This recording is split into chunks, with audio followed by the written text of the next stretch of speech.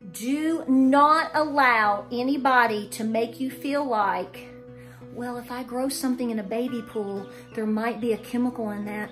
I'm gonna die. You're gonna die of starvation first.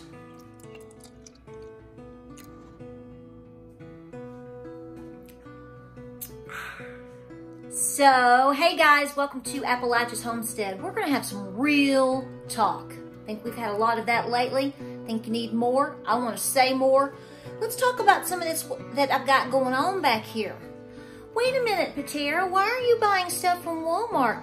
Aren't you a homesteader?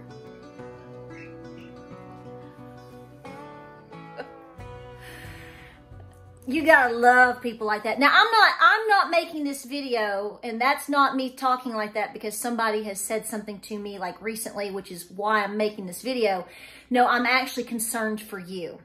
And I am bouncing off of comments or questions by people because y'all are getting some bad advice from somewhere or being misled or getting confused. Somebody's confusing you. And so it's easier for me just to make a video about a subject than it is to have, 45 responses typed out on, a comment or on Facebook or whatever. Folks, let's talk about what matters right now. Let's talk about what you need to be doing. Now, again, this is my opinion on my channel. So if that's what you want to hear, you're going to hear it. If you don't agree with me, well, I'm not your girl, so go somewhere else. And I don't mean that to be ugly. I'm just saying we're not going to waste each other's time. But you know what? I'm going to bet you a sprinkled donut from Krispy Kreme that if you got really hungry enough, you're not going to care where the corn came from. You're just going to want to fill your belly. We are so spoiled. We are spoiled rotten. And so I want to clarify what I'm saying here by mentioning that because I don't understand. I do understand because I see it. I live it too. We're spoiled rotten. We actually have the option still to be judgmental on whether or not somebody's drinking organic milk or milk that's not. Cow milk, soy milk, this, that. Do you realize, I think you do, I hope you do, that a lot of people around the world have never had these types of options.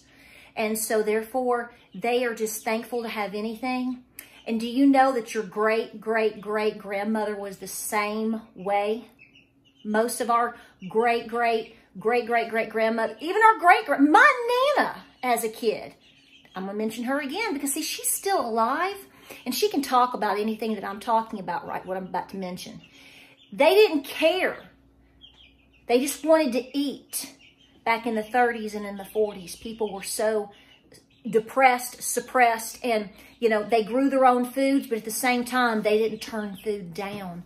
And they certainly didn't put others down for trying to feed themselves or for growing food how they could grow it or feeding their babies.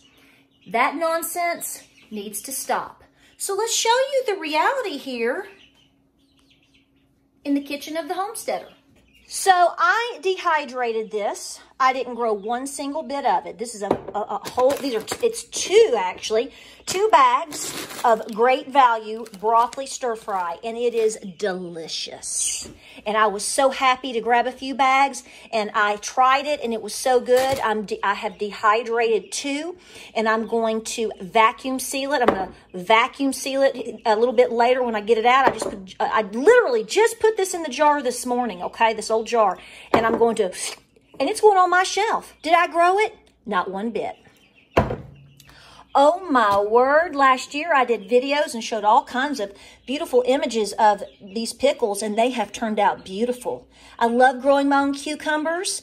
I have videos on it, and I love canning. Have a whole bunch of these, love it. But you know what?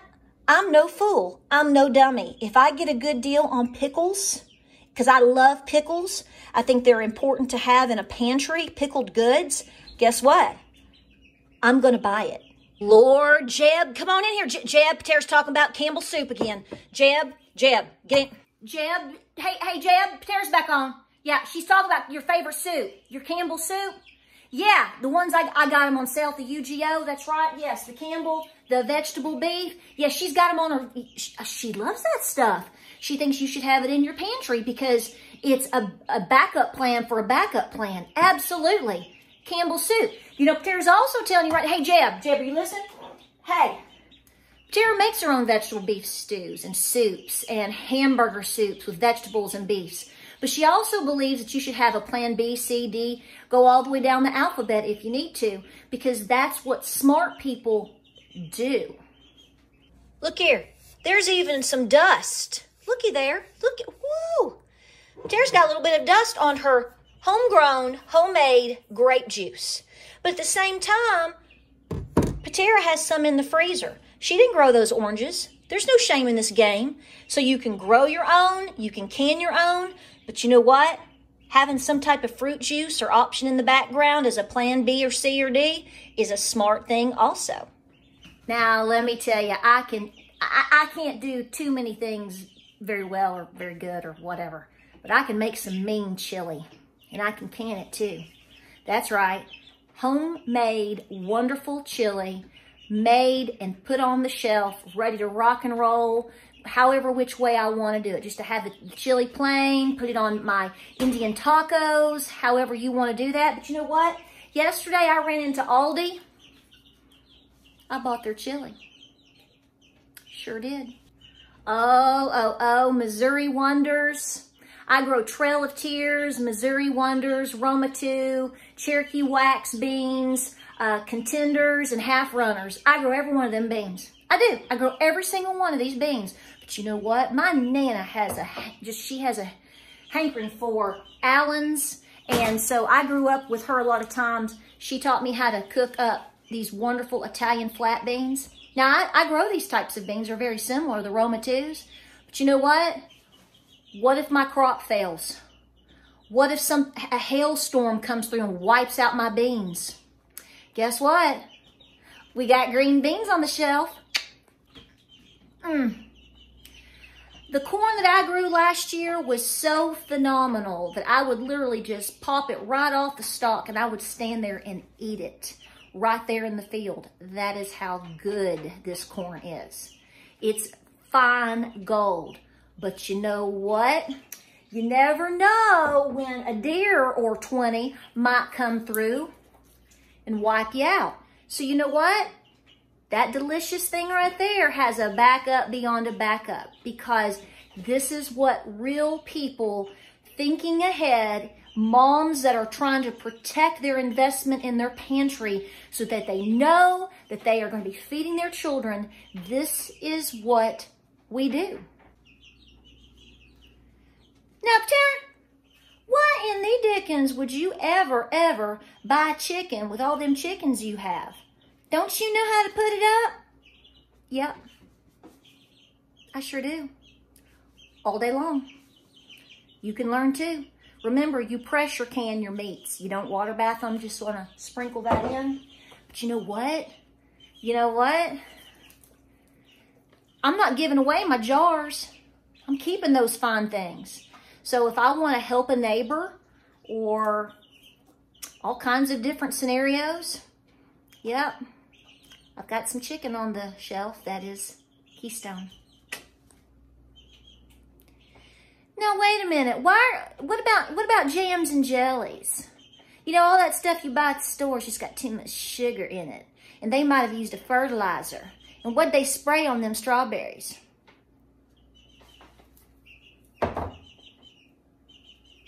Well, I have my own too. But see, I believe that having a variety matters. I think that having those plan B's and C's matter. And I'm not going to feel guilty about it at all. Because when it comes down to brass tacks and your belly is grumbling, nobody's going to ask you those questions. They are going to be so thankful that you were able to make that homemade bread and that old peanut butter that you put back that you got from wherever, and you just so happen to have one jar of Food Lion's strawberry preserves. Thank the Lord. Yep. I'm going to be pressure canning beans tonight. Yeah. Every single one of these beans right here, they're just soaking it up. They're getting soft and getting ready for the canner. That is the plan, because I do love my own home-cooked, homegrown beans. Now, these were not homegrown per se, but a lot of them are here. But these, no, I got them at Aldi. They're non-GMO. I got them for a great price. I'm not going to argue about it, because you know what? They're going to go on my shelf. But, home style, baby. We're getting homey with you. Home style, Dakota. You know that's Aldi. Why would you not? Y'all, even in a great situation, there are days that you're just plumb tired. Or you know what? You got to whip up something to go to the, to the barbecue. Grab you 2 of these, put you a little mustard, put you a little more brown sugar in that, slice you some onion. Boom, you've got a great dish to take to the barbecue. See, we have variety and versatility in all that we do. This is the way it's done here. The point is, there is no shame in the game of doing everything that you can to make sure you have a variety of things in your pantry, in your refrigerator, in your freezer, however which way you want to put food underneath your bed, for all I care. Folks, do not let people on any type of social media, whether it's a YouTube channel, whether it's a blog, whether it's a podcast, whether it's a magazine, or just by some numbskull that you know, make you feel guilty because you're choosing the Aldi chili today over that. Okay? The important thing here is for people to understand that food, if you have it, any which way you can get it, regardless of what you think about how it should be grown or who should grow it or who's your mama, is a blessing from the Lord. There's more than likely coming a time very soon that a lot of us are not going to be able to be so cute and nitpicky over the things that we eat. If you want to maintain that attitude, you best get busy and be stocking it to the ceiling, sweetheart, because every which way you go, you're being warned about food shortage, food shortage, food shortage. And people are figuring it out. People are stocking up. People are going for what they should be going for.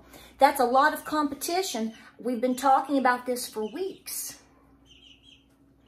But if you are going to be growing food or buying food, you don't answer to anybody. Now, if you want to, if you have choices that you prefer to make, like I said, you better get busy.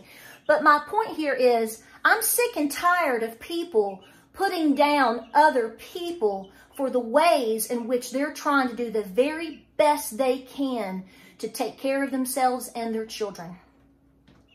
Do not listen to anybody that is trying to mislead you, whether they mean to or not, into thinking that you're going to go today from an apartment to suddenly a 20-acre farm and you're going to have food for the next 10 years. There are no guarantees in this life. I've been doing this a long time. I've had a lot of success. I've had a lot of failure. There are a lot of unforeseen circumstances coming your way, coming my way. And the only way that you know that you will most likely get through them is if you're thinking ahead, preparing ahead.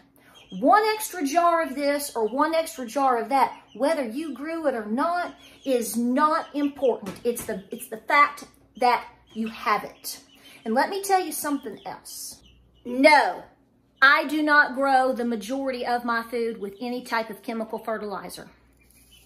I'm not going to lie to you and tell you that I haven't used it before, because I have.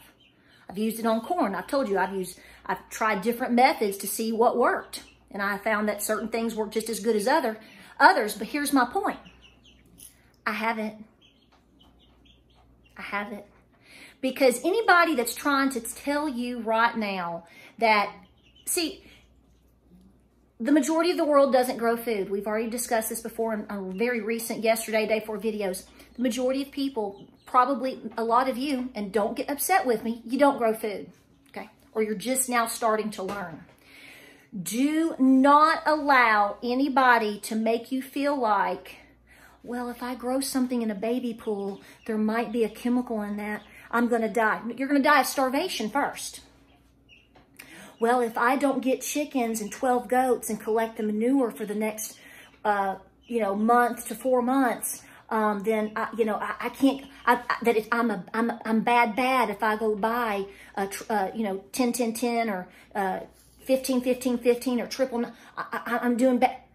No, you're going to starve because, see, the time that you're waiting for your chickens to give you all that poop that's supposed to sit up, 3, 4 months, 6 months, guess what? By then, we're going to be long into fall. You just missed the entire growing season, honey. So what I'm telling you is I'm getting so fired up, I hit the button.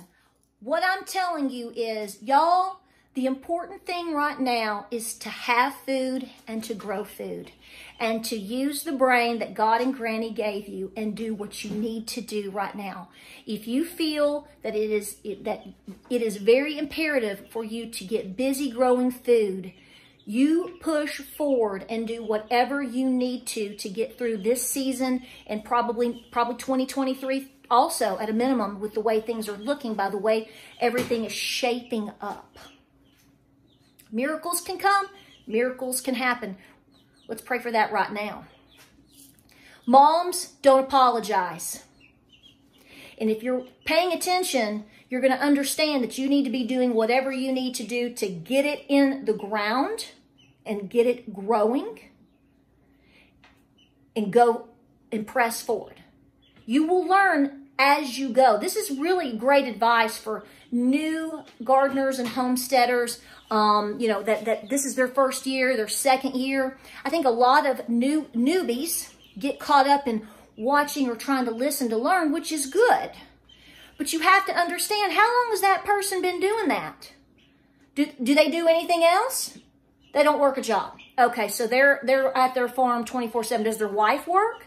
Do they homeschool? Do they have kids? Where do they live? What's their climate? How do things grow there? Oh, they live in Florida and you live in Montana. Their scenario doesn't apply to you. But see, newbies don't know that. I didn't either. You just have to learn as you go. But if your motivation is to stock your pantry and to try to grow food, to continue to stock your pantry so you and your babies can eat, this is great. Do it. This is also fantastic. Do it. If you have never learned or done anything with compost and manures and all of these things in your life, let's get through this season. Let's get through this year. Put you a bag away. If you decide not to use it, okay, you've got it. You know what? You may not use this. You may not. But you may have some neighbors down the road that would take this jar of fertilizer, one pickle jar of fertilizer that you're just giving away, might save somebody's life. Might save somebody's life. That's the goal right now. Keep your eye on the ball. Keep your eye on the ball. I love y'all. I know I got a little rantish. I get fired up because I don't want people to be misled, and I see it and they're coming to me like, Tara, I'm being told that this and this. Stop. Stop and go stock your pantry and grow your gardens now. I love you. We'll see you on the next video.